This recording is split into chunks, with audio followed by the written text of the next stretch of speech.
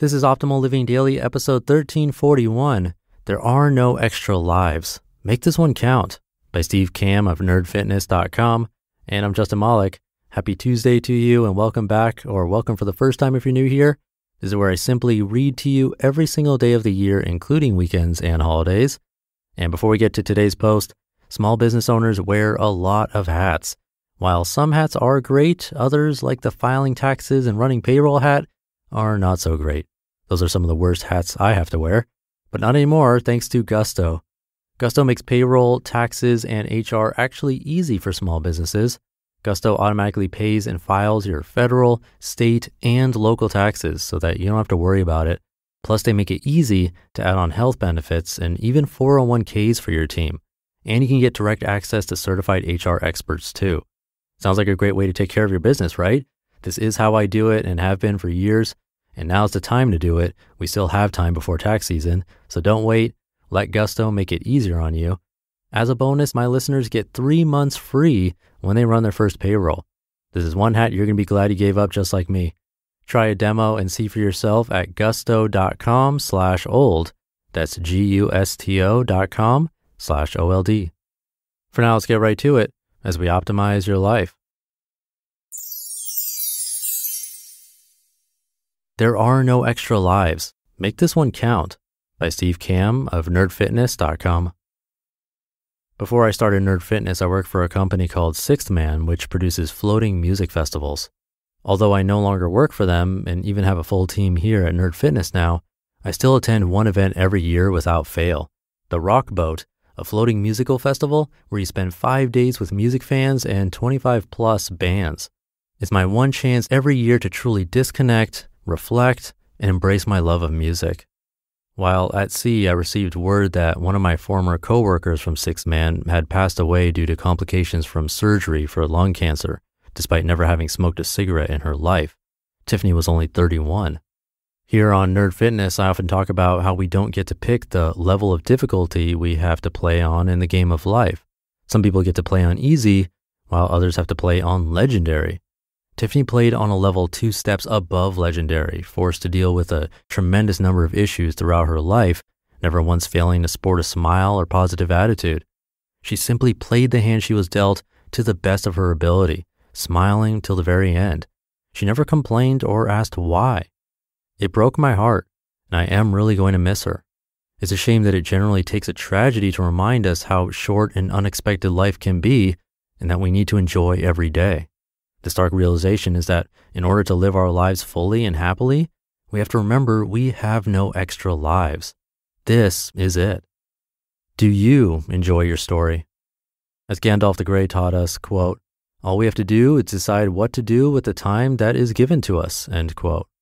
I receive emails daily from people who are in crappy situations or are unhappy about the path they're on, and my advice is generally the same. You must find a way to be happy today, because tomorrow is not guaranteed. If you're in a crappy job, start looking for a new one today or make your own. If you're in a crappy relationship, get out of it. If you're friends with people who drag you down, fire them and move on. Yes, all of these is easier said than done. Somebody once told me, you can make excuses or you can get what you want, but not both. The first time I heard that, it felt like a slap in the face, a brutal wake-up call. If you're not interested in getting what you want, i.e. continuing to be unhappy and making excuses about why change won't work, you're filling yourself with untapped potential, regret, and what if. Yes, it is morbid to say, but the lives remaining counter in our game is 0. We could get hit by a bus tomorrow, or find out that the one thing we all take for granted, our health, is taken from us at a moment's notice.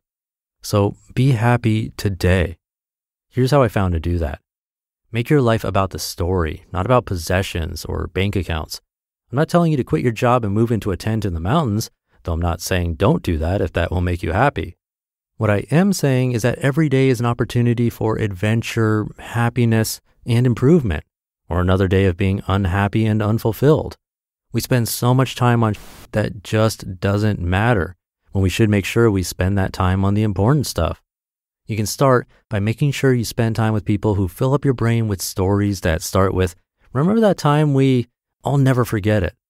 Whether it's a quiet night with friends, enjoying a beer and swapping stories, playing a board game, or climbing a freaking mountain in a foreign country, we need to take advantage of the fact that today is a good day to be above the roses.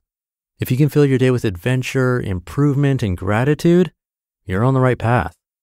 Joy remains. Just a few short days after the rock boat, I got to be the best man at the wedding of my best friend Cash, whom I've known since first grade, and I've been on so many incredible adventures with. We shared so many memories nobody would ever believe. Cash was the travel partner that joined up with me for many of my crazy adventures around the world. As I was putting together my speech for the newly married couple, I couldn't help but think back on my previous week on the rock boat, my friend Tiffany, whose light burned out far too soon, and how fortunate I am to spend another day alive and well. Here's what I said. Quote, "In my brief time on this planet, I've come to learn a few things. Although we don't get to pick how much time we get to have, we do get to choose two things: who we spend our time with and what types of stories we have with those people." End quote. Although Tiffany's life was cut too short, I'm grateful for the time I had with her and the lessons she taught me about playing life on Legendary. I'm grateful for my friendship with Cash and the ridiculous stories we've had together. There are so many things we take for granted, but none more so than our health and the time we have left. We can control one, and we have no clue about the other. So make sure today is an opportunity to go to bed saying, I live today right. I have two quests for you today. Pick up the phone and call a friend or family member you're grateful to have in your life and let them know you're glad he or she is in your life. And do one thing today that reminds you it's a great day to be alive, whether it's playing music, going for a hike with your dog, starting to plan a big trip, or grabbing dinner with a friend you haven't seen in a while. Do something billions of people would give anything to have the chance to do again. Cash, thanks for the adventures and letting me be a part of your wedding. Tiffany, thanks for everything you've taught me. You will be missed. As my friends in Gaelic Storm say, here's to one more day above the roses. You just listened to the post titled, "There Are No Extra Lives, Make This One Count" by Steve Kamb of nerdfitness.com. Super touching. That one was tough for me to narrate, actually. I really liked it. Hope it's impactful for you too. And real quick, don't forget, Gusto offers modern, easy payroll, benefits, and HR to small businesses across the country. Get in touch now and get 3 months free when you run your first payroll. Just go to gusto.com/old. That's gusto.com/OLD. That'll do it for today. Thank you for being here. Have a great rest of your day. Take advantage of it, and I'll see you in the Wednesday show tomorrow, where your optimal life awaits.